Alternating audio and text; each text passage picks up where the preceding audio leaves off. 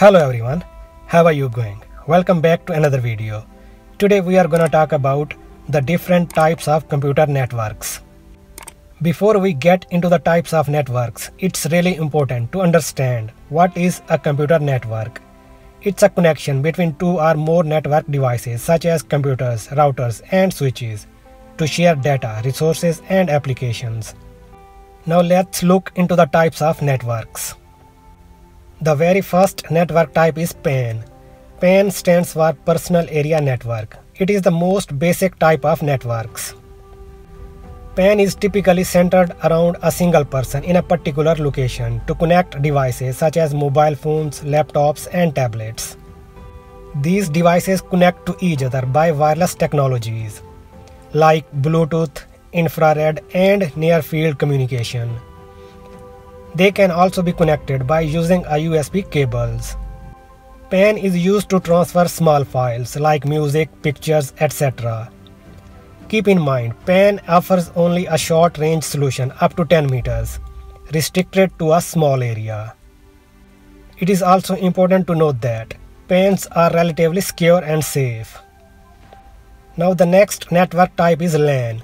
LAN stands for Local Area Network. It is the most frequently used network. LAN is designed to connect multiple network devices such as computers, servers, printers, and switches within a limited area, such as residence, school, university campus, or office building. LAN is widely useful network for sharing resources such as files, printers, and applications. The simplest type of LAN is an Ethernet, where devices are connected to Ethernet cable by using a switch.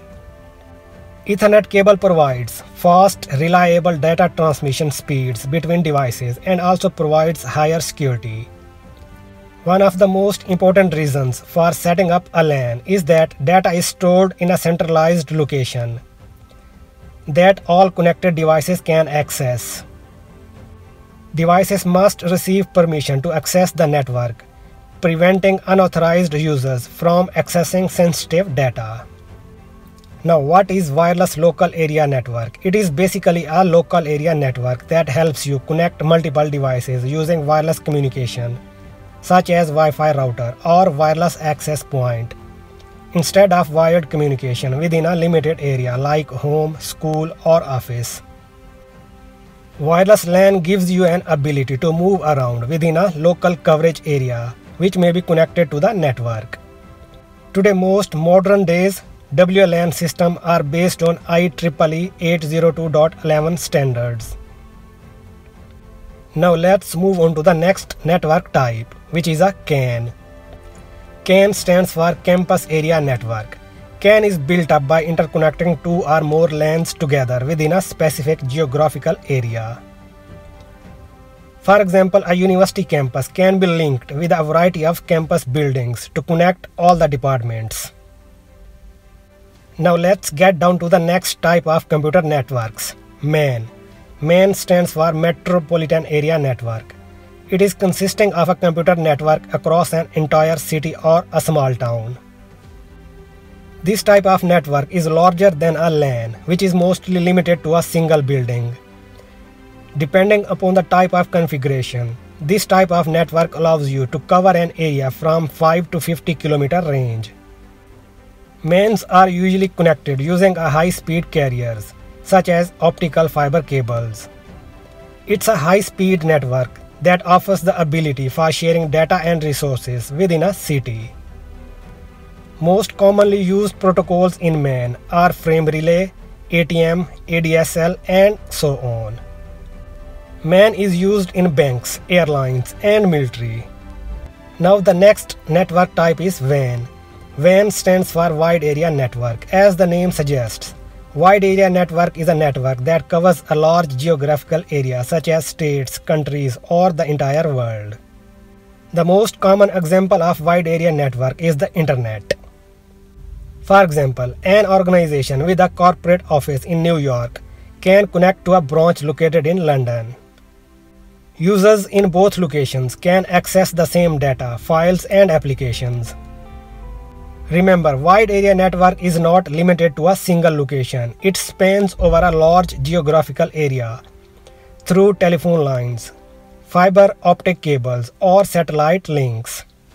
WAN is the most expensive type of computer network configuration and also difficult to maintain because of wide coverage and the use of different technologies. Okay, now let's move on to the next type of network, SAN. SAN stands for Storage Area Network. It's a type of network that makes high-performance storage resources available to many users. In simple words, it's a dedicated network for storing data, consisting of multiple servers, switches, and disk arrays. Technically, SAN is a high-speed network that stores and gives access to big amounts of data. One of the major reasons for using a SAN, it's not affected by a network traffic. The most important thing to remember is that this network does not depend on LAN. It's a network all by itself. Now, what is EPN? Enterprise Private Network. EPN is designed for businesses to securely connect all the computers from multiple locations to transfer data and resources. This type of network is only accessible from within the enterprise. Now the next type of network is VPN.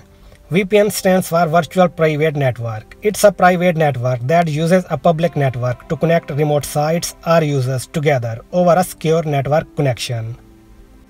Basically, VPN creates a secure tunnel through the internet that increases the privacy and security. VPN allows users to send and receive data as if their devices are directly connected to the private network, even if they are not. VPN uses data encryption techniques to secure data transmission.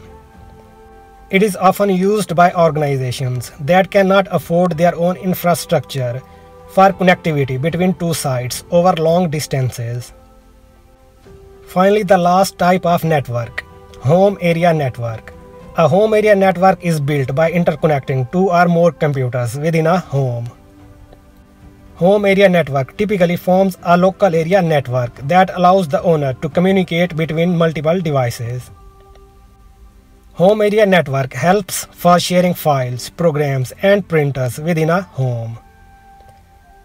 This type of network is useful for homes having more than one device. Alright, so this was all about the types of computer networks. For more information on wireless local area network and virtual private network, you should watch my older videos. You can find the link below in description. Thanks for watching. Please subscribe for more videos.